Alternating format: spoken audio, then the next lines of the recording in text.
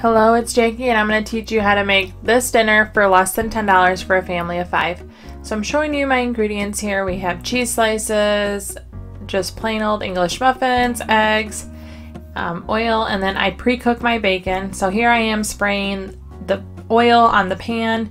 I estimated 1/23 of a bottle just to get a simple number, but I use this way more than 23 meals, so I know that's an overestimate at 10 cents a piece. I used an entire package of English muffins, that's 6 of them here for $1.18. I can normally get these at Aldi for 99 cents, but I did Walmart grocery pickup when I had this meal, so it was a little bit more expensive. And next I am unwrapping 6 of the slices. There are 16 in a package for $1.48. That works out to roughly 10 cents a piece, so 60 cents for the cheese. And I just layer a single piece of cheese on the bottom of a muffin.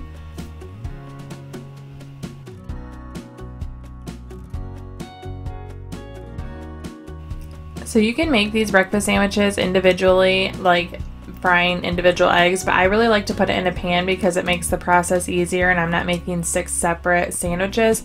However, I'm the only one in my family that can get over how they turn out looking a bit square.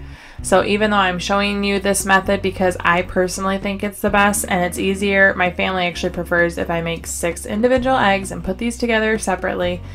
But I'm all about easy. So I pour the 6 eggs beat up on top of the muffins. And then you're gonna cover the cheesy egg with your pre-cooked bacon. I like pre-cooked bacon just because I made an entire 16-ounce package and I used some of the bacon strips for zuppa toscana, and then I also used a few bacon strips for barbecue chicken sandwiches that we had. I like to just multi-purpose.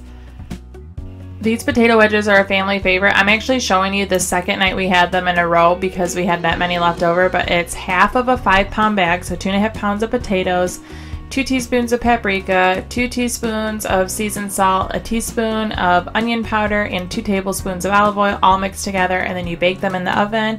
We do about 50 minutes at 425 degrees and they're nice and crispy. Next, I am slicing up an entire pineapple.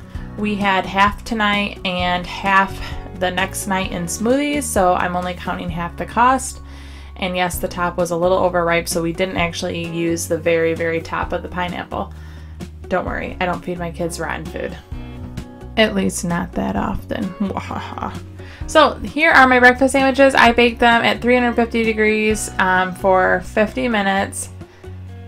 And even though I told you that the fries are baked at 425 when I was reheating them, I just stuck them in the oven when these were pretty close to done and it just reheated them. So again, these were basically you just need to cook it until your egg is cooked because the bacon's already pre-cooked, and if your egg is cooked, everything else will be warm enough. I can promise you that. And here I am taking the fries out of the oven. They are nice and toasty. I promise you these are so good. They're a family favorite and we like to get them nice and crispy. Now I'm making my plate. I am having very little potato wedges because I'm going to be honest with you, we have 5 people in our family and that 6th breakfast sandwich is always mine. I love the breakfast sandwich way more than I like the potatoes. So I'm making my plate. I'm putting very little potatoes on here and I will probably eat 2 breakfast sandwiches anytime I make this meal. Both grapes and pineapples were really good prices this week, which is why they are the fruits that I've shown. Seasonal and sale items are your friend when you're trying to frugal meal plan. So here you have it, my $9 for 5 meals. That's under $2 per portion, and my family was very satisfied. Again, if your family wouldn't like the egg baked like this, you can make the eggs individually and then individually make the sandwiches.